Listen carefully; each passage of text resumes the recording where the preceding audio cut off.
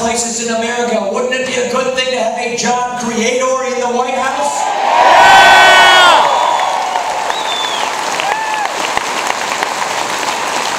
9 more days. We will be debating this for 9 more days. And then on November the 6th, you decide. Our obligation to you is to give you, our fellow citizens, a very clear choice. That's what we're offering. And so, November 6th is the day, but I'd like to ask you to think about November 7th for a moment. Think about what that morning on Wednesday, November the 7th will be like.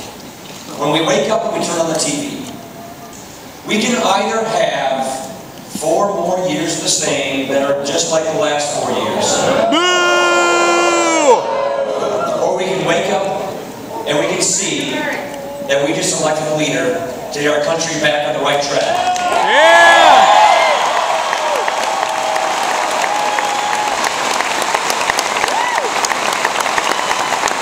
We can wait for 4 more years for real change, or we can wait for 9 more days for real change. Yeah! Woo!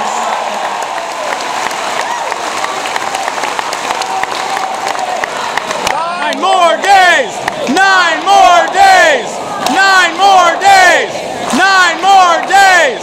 9 more days! 9 more days! Here is our commitment. We are not going to duck these tough issues. We're not going to kick the can down the road. And we're not going to spend the next 4 years blaming other people. We're going to lead. Yeah!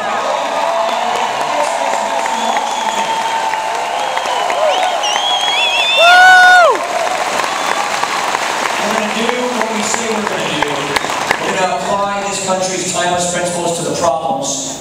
That means we're not going to try to transform this country into something it was never intended to be. We're going to reapply our founding principles instead of replacing our founding principles. And we're going to do this in 9 days because on November the 7th, on the 10th day, we're going to wake up and we're going to see that Ohio delivered its votes for the next President of the United States.